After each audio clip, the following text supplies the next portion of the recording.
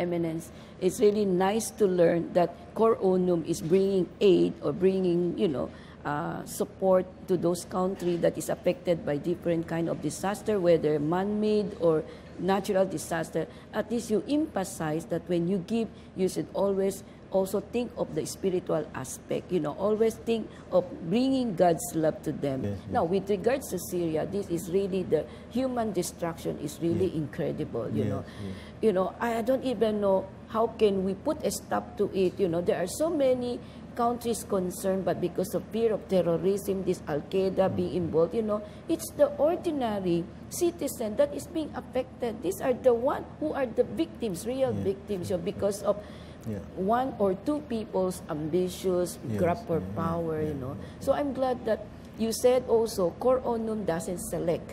You go out where there is a need, isn't it? So your experience in Syria, how do you find it there?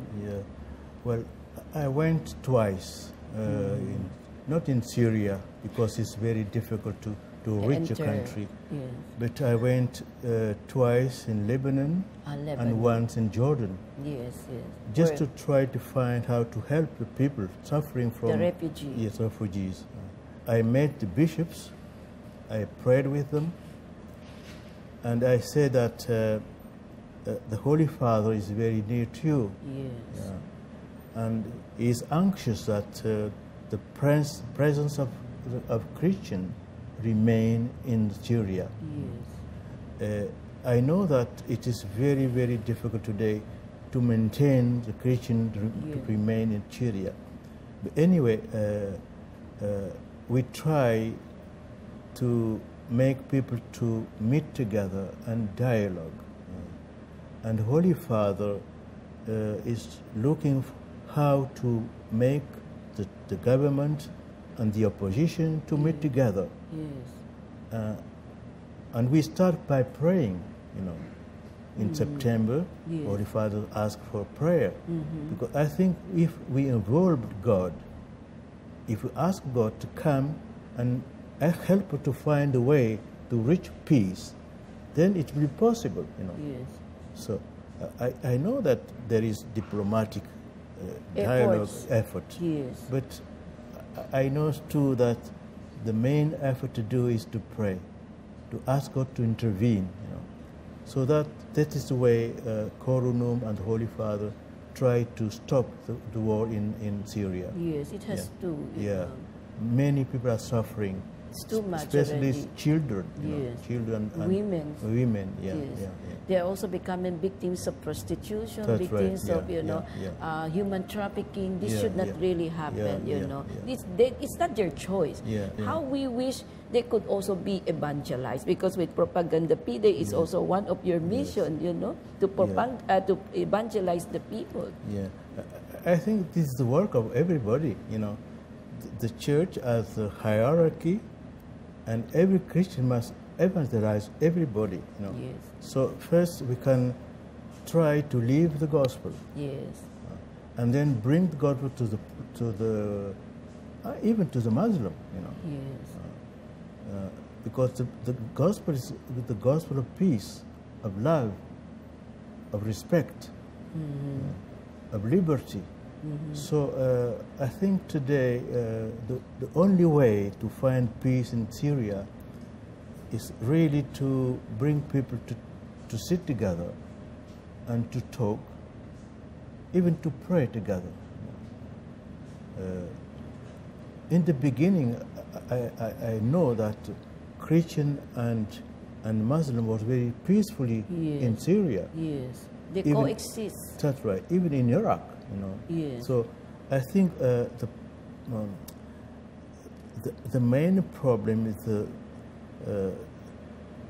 people are looking for power and for money. And this is the source of war and destruction. So my work as president of Core UNUM is to try to help the people and to pray with the bishops, even with the Muslim. I have several meetings with bishops, but even for the people of God. In Jordan, we had meeting with with Muslim, to try to pray together and ask God to intervene and give peace to Syria and to the Middle East.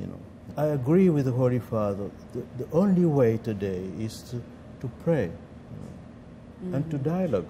The only way is really, also to involve the government. Yes. Let the one in power, to let them understand, that, holding on to power is not enough, because when you become a politician, when you were elected, by the people, isn't it, you promise them peace, stability, and that yet the opposite are happening. Where is your promise? So I think they also need to understand that you owe it, where you are now, you owe it to the people. So do something to, to lessen the pain, the suffering of the people. I think it's very important to remind them. I think you have a power also to remind them, in a very nice way, but not to be too antagonistic. You should not say what you're doing is wrong.